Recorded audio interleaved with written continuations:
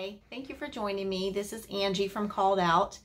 I'm here to talk to you today about a subject that you may or may not know anything about. If you know a little, I'm here to give you some more information, and that is sex trafficking.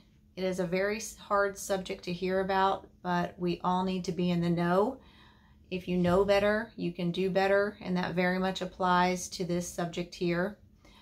Sex trafficking is the fastest growing crime in the world. It is a $32 billion industry. It's an industry, it's a well-oiled machine, and it's happening in every backyard in every state right around the corner. In fact, Florida has actually been ranked the #3 most trafficked state in the country, and that comes from the amount of calls to the trafficking hotline, and we know many of those are not reported. So we know that that number is probably larger. One thing that is very, very disturbing is that it's happening in small towns. In fact, small towns are breeding grounds. That exact phrase I've read several times now.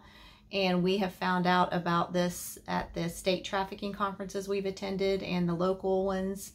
There's law enforcement there, detectives, mental health counselors, trauma counselors, and sometimes the victims themselves.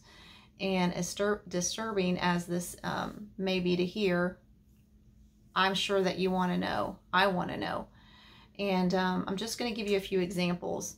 Most of us think this happens in Miami, Jacksonville, Tampa, cities like that, and it does, definitely. But traffickers can be more well hidden a lot of times and more obscure in small towns.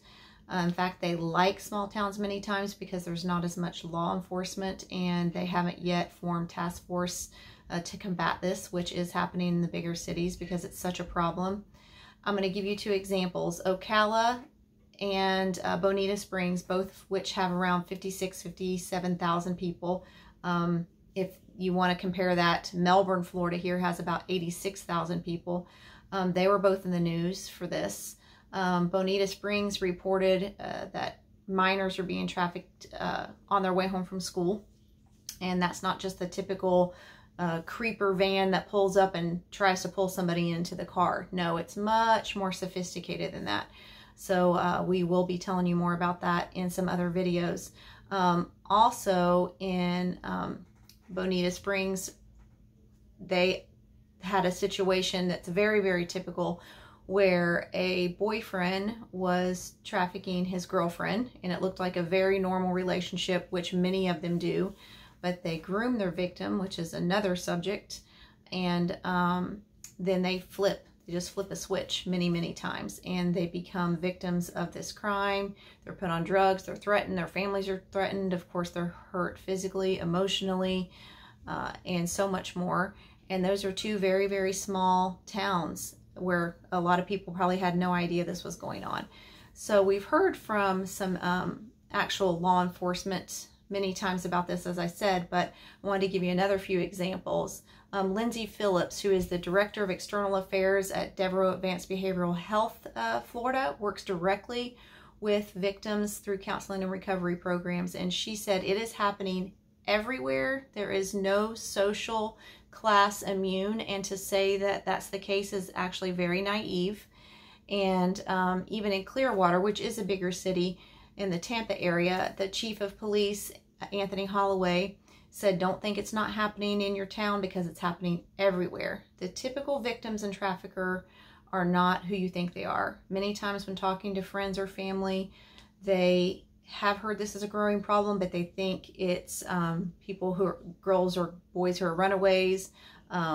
They think the traffickers are a pimp type person, and that's just not the case at all. So as we come to you more in these videos, we will share more information about who they are, what they look like, and what you can do. But if you care, you can become a lot more aware, and that's what we're trying to do here, is just to let you know that it is happening right under your noses, and just to keep your eyes open. Keep your eyes on your kids' social media. Again, that's another subject. But right around the corner and right on the price doesn't mean what it used to mean when you watched a commercial or it talked about a product. It actually means something very different. So think about that and let that be the thing that reminds you about the fact that this is happening right around us everywhere. It's very, very sad, and you can do something about it. We don't want to just make you aware. We want to help you become a part of the solution. So this is a start. We'll be posting how you can help in many, many different ways.